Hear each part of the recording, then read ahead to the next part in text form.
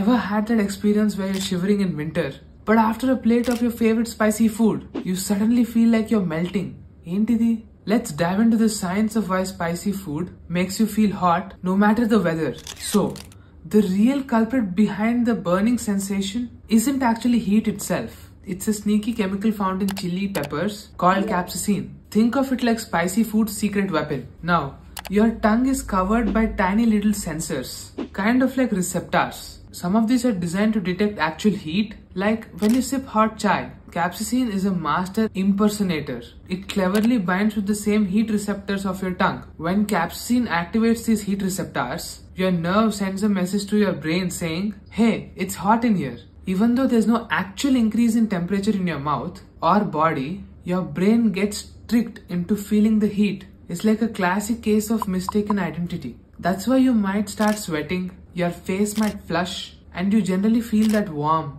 sometimes intense sensations all over, even if it's chala chalaga on the outside. Your body is reacting as if you've actually eaten something scalding hot. So, the next time you're enjoying your fiery biryani on a chilly winter night and start feeling the heat, remember it's all thanks to the capsaicin playing tricks on your brain's heat sensor.